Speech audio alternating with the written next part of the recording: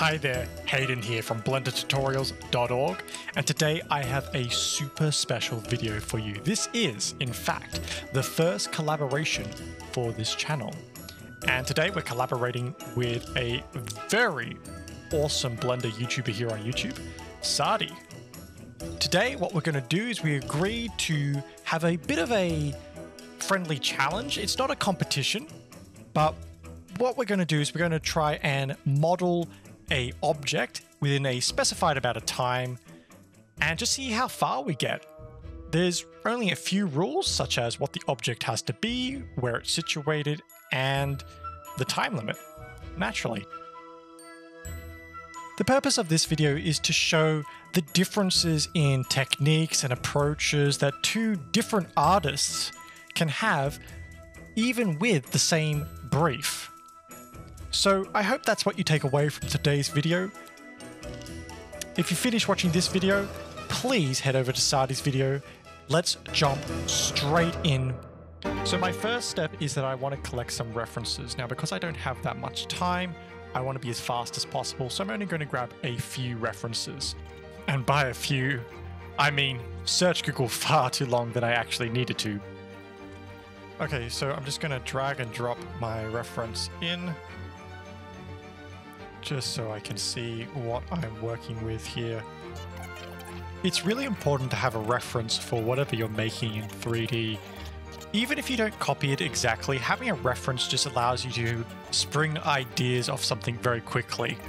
So right now what I'm doing is that I'm using the skin modifier to essentially build out the structure or the main shapes of my tree branches just by using vertices and edges, which is really effective.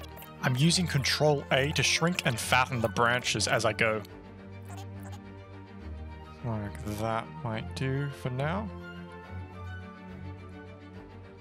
Okay, so I'm pretty happy with the overall shape that we're getting. Okay, so the next thing I want to do is I don't want to start any texturing just yet. Let's just check the time. Okay, 5 minutes just about have gone by. In this part, I noticed that there are a few areas on the tree that I'm not happy with. I really want to kind of give it a bit more of a wild shape, so that's what I'm just doing here. Okay, so what I'm just going to do is I'm going to create a new scene. I'm just going to say new, and now I'm just going to call this scene branch detail. And I'm going to add a sapling tree gen. I don't think any tree tutorial or tree video in Blender is complete without the sapling tree gen add-on, which you can enable from your preferences and then add-on tab. What I'm using this tree gen for right now is not to actually create a tree, but rather to quickly generate a branch that I'm then going to render out as a billboard. The add-on can create really great shapes, and I do highly suggest it if you're interested in using it just for really quick trees. I personally like to add a little bit of noise to it, especially when it comes to creating a tree like the gum tree, because Australian flora is actually really wild looking. It's very random and chaotic, which is something I actually really enjoy about it compared to European flora. Right now, what I'm doing is I'm laying out the billboards on the edges of, well, the structure of my tree. Now, this decision is actually going to come back to bite me later on, because what I'm actually going to do is I'm going to add another noise texture to my shape, which is actually going to displace the branches off from their original position, which is the position I'm basing all the positions on right now. So should have thought that through a little bit more, but you know, these things happen, especially when you're under a time constraint situation like this. And in that regard, I just want to remind everyone to definitely head over to Sardi's channel and check out his version of creating a tree in 30 minutes. What he's created is absolutely amazing, and you don't want to miss it. What I'm about to start doing here is something that I've been experimenting with in my Unity game projects. I'm going to create a billboard of leaves, but they're not going to be connected to the branches like you usually see in a lot of other game projects. Rather, they're going to be sort of freestanding. And this technique is inspired somewhat by Tarzan in a way.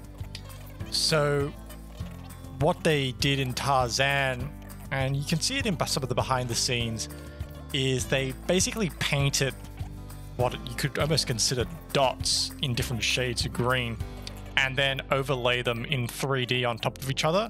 I'm probably not doing a great service in regards to the description of what I mean by that, but it's very similar to what I'm doing here, although far better executed. And I find it gives a rather volumetric effect to the leaves. Now, given a bit more time, I definitely would have gone in here and broken up those shapes a little bit more with a few other billboards, because right now it's looking a bit too rounded. But that's okay. It gives the voluminous effect without being too problematic, which can occur with some foliage situations, especially in game design. I think the downside of this technique is that I really have to play around manually with the positions, but by joining things together in a group, so just by selecting things using your shift key and then using Control or Command J, you can quickly build up essentially a library of quick assets that you can use to fill out the shapes, which is what I'm doing here. So I've just got a group of these billboards and I'm just pulling them all over the place at this point, just trying to match them up with the branch billboards. Okay, let's see where we're going. Let's add a sun, drop that down to 2. And what I'm just going to do is just going to grab everything except that. Let's grab all of that. Perfect. And convert to mesh. I'm going to move to these. How much time? 1 minute 30 seconds. Oh no. Is that the materials? Drunk. Let's smooth it out. Let's add our... Oh no, I need to make that alpha clip. Need to make that alpha clip. There we go. And roughness, we need to put that roughness all the way up. And then we need to turn our camera clipping to there. 46 seconds left. What can I do?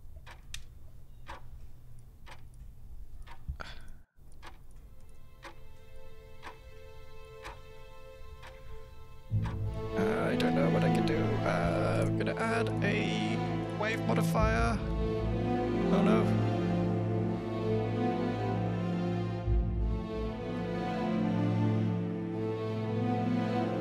Oh. It's not good. I got 13 seconds.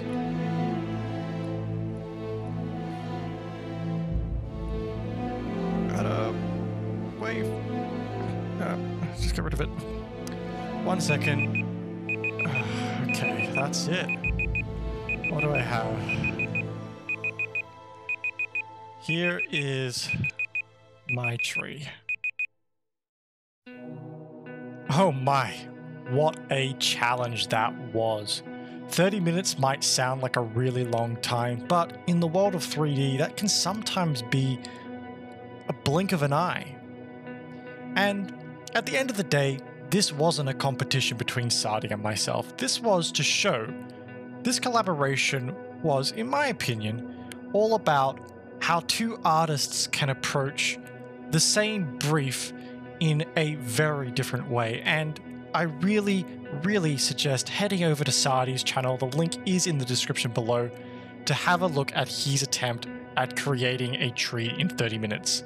I've already seen it and I think you're gonna be blown away by what he's done. What he's done is incredible.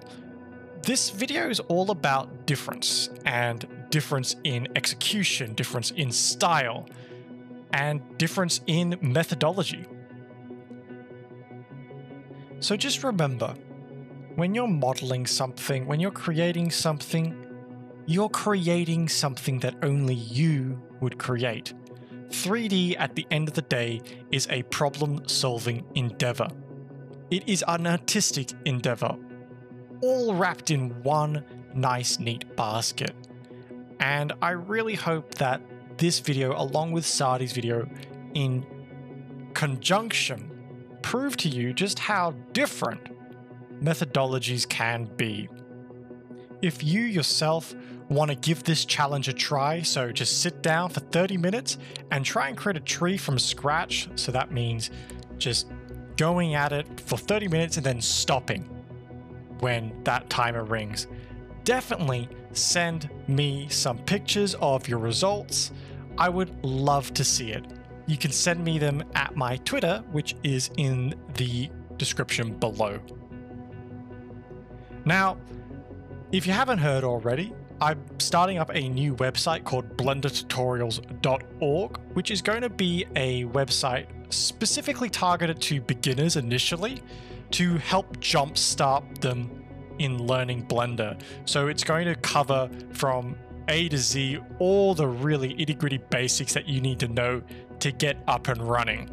Thank you so much for watching. This is Hayden Falzon from blendertutorials.org. Signing off with a very special thank you to Sardi. All the best.